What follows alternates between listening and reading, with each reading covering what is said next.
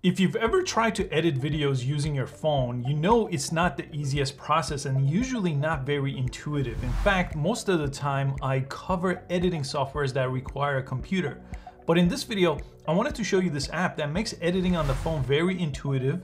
It lets you get started completely for free without a watermark, which is really unique for apps that are on your phone for editing. And I wanted to show you exactly how to get the most out of this app and edit your videos without a computer. The app is called Filmr and it's available for iPhone and it's also available for Android. So I'll put a link below in the description.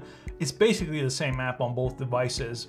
And what Filmr is, it's basically the quickest and the most flexible way to edit videos on your iPhone or iPad or Android. So I'm gonna show you exactly how to get started with it. I've already shot some video, but you could also use it to shoot the video clips as well. So let's go ahead and open it up here. So if you land on this page, I'm gonna show you all the paid upgrades in a following video. Right now, I'm gonna show you all the free options. So on the home page, you won't see any of this, okay? So to get started with this, you do have to either bring in clips that are already on your phone or use the camera function. So those two options right here on the bottom is how you get started. So I'm gonna start with choosing the camera option because I already recorded some videos with my phone. You do have to give it permission, obviously, to access those photos or videos. And then here you could go ahead and select as many as you like. So I'm doing a kind of a comparison between an old school camera and a new school camera. So I'm gonna go ahead and import them from here.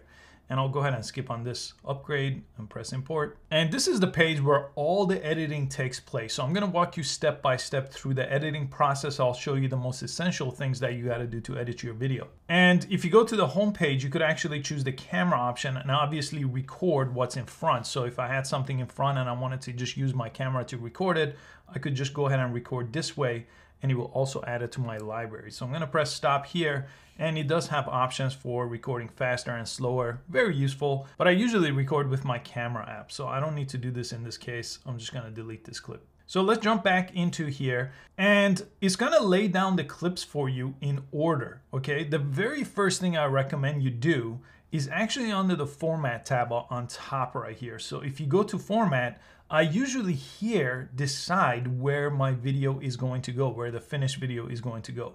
You could always do this at the end. I just prefer as a professional editor to do this in the beginning. And I'm gonna choose vertical. In this case, I'm gonna go to the vertical IGTV on Instagram TV here. But if you were going somewhere else like YouTube, Facebook, you could choose that right from this page. If you're going on TikTok, also choose vertical. So now I could go back in the video tab and I could start editing, okay? The very first thing you do after you choose your format is you could choose the order on how the clips are going to be laid out. So this is how easy this is. All you have to do is press and bring up a clip. Now this becomes clip number 1, the other one became clip number 2. If I wanted to go down and let's say clip number 6 needs to be the very first thing I show, I could bring it and put it right on top, right? Very easy to switch orders of clips. Now, anytime, if you feel like there's a clip missing, you could always press this option and again, import the same way from your camera roll or choose the camera to get access to it and record a new clip to put it somewhere else. And as usual, just grab and drag and drop the clip like this, okay? After I get the order of all my clips, the next thing I want to do is I usually want to trim the beginning and the end of the clip. To do that, if you want a clip to start a little bit later, you just drag and it will start here. Let's start right over here when I move. So that's changing the beginning. And then the end works the same way. You just grab the end and bring it in and it's going to end it this way. So I just basically changed the in point where my clip starts and the out point of the clip just by these arrows. And then I would typically go through and do this with all my clips to make sure it's edited exactly like I want it to be edited. At any time with any of them selected too, I could go ahead and preview it on top. So there's this clip, goes from this camera to this 6K camera. And then it's gonna continue to actually move down. So it's gonna show my whole story clip by clip, right? So I could preview or stop the preview at any time here and then go back with this arrow a little bit at a time. If I want to see it full screen too, I could just press this, watch my preview, and you could see the little clips here are laid down this way. So if I jump ahead, I could jump ahead to another clip just like that. And if you wanted to, when you're on this page, you could always crop in too. So I could zoom in if I wanted to zoom in into a video to resize my framing. That comes really, really handy. I won't do it in this case. Let's go back to the edit mode. So now I have the order down. Let's say I'm done trimming all my clips, the in and out points of the clip. Next, what I typically want to do is I want to add transitions between clips. So I'm still in the video tab here, and we're going to go through the top tabs in a second. But to add a transition, that's basically what happens when one clip ends and another one starts. So to add one between clip 1 and 2, if I just press add transition here, I could see a bunch of transitions like fade. So for example, just to show you what a fade transition looks like, if I press play, that's what it looked like, right? So it's going to fade and not just be a normal cut. So fade and dissolve are the things that you get completely for free. So this is what a dissolve is, one of my favorite transitions of all time. And you could change the duration of the dissolve to make it longer or to make it faster if you wanted to do a very fast dissolve, just like that. So another option I really like is what you could do to an individual clip. So if you press the 3 dots next to a clip over here, it's going to give you a full menu of things you could do to a clip. So you could actually delete a clip. A lot of times you added a clip that you no longer want and you don't even want to change the order. You want to completely delete it. So you just press this and get rid of that clip. Then I'll just go to another clip. You also could add filters, which is very useful. So if you choose the filters tab, you could add lots of different filters. Again, some of them with the crown are the paid option. I'll show you that in a following video, but here's a cool black and white effect, for example, I could apply to my older camera. Let's go back here. You also could do effects. Now effects are also useful. So you could add kind of effects like this.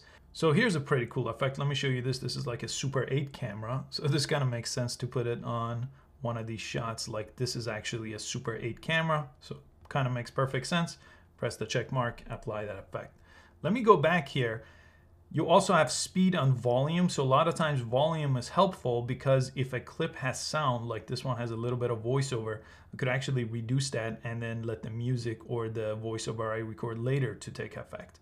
Now I'll show you that on top in a second. And one of the most important ones that I'll show you is you could actually split a clip. So if you split a clip, you'll go somewhere where you want the clip to split into 2 different clips, press the check mark, and it just made 2 separate clips for me. So I could individually trim the in point and the out point, right? Because if you trim the in point and the out point, sometimes you just want to take out a middle point, and that's what the split option does for you. So when you're happy with your edit, let's go to the music tab, because typically you do the edit first and then you add music. So to add music, I'm gonna just choose this music library.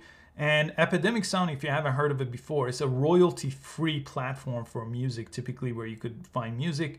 You could choose any of these, go ahead and press play on it. I just have it on mute for this video, but if you select it, it's gonna import that song, and there you have it.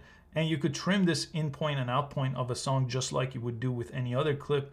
And you have a bunch of options like duplicating and deleting it here too. And in this case, I'm happy with the song. I'm gonna leave it as is, but you do have options to trim it down.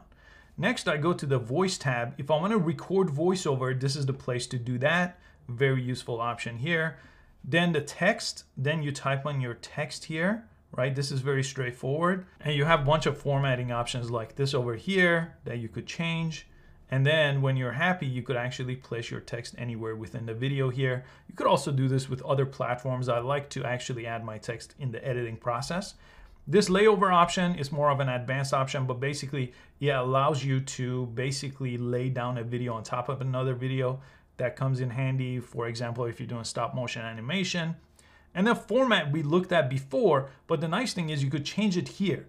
Now, it doesn't make sense since I shot the videos in vertical, but if I had my phone flipped the other way, it makes sense for me to change to landscape mode, okay? In this case, I shot everything vertical, I wanted vertical, and I chose vertical. The last thing you want to do is press share right here and share the video, right? So you could save it right to your phone, and if you shot things in 1080p or 4K, you will have those options. In this case, I shot it in 4K, so I could choose that, but 1080p is very common. Frame rate 24 is again how I shot it with my phone setting, and then you could choose export and it's going to export the video for you. I'm going to cancel and show you some of the other options too. You could go directly to any of your favorite social media platforms from here too. So if I choose Instagram, I could export it directly for Instagram from here. And if you want to go directly to a platform like Instagram, it's going to just put it right up here. You could share it to your story, to your feed. And if you went to IGTV, you could share it that way too. At any time, you could go back to the homepage, start a new project by importing or recording new videos, or check out some of your existing projects here, jump back into them and make edits for later. And it's that easy to edit videos right on your phone. And I wanted to thank Filmr for sponsoring this video. I think it's one of the most intuitive apps I've ever covered, and I hope you could benefit from it too. I'll cover the paid versions in an upcoming video on my app channel. I hope you found this useful. Please give it a thumbs up, and I'll see you next time.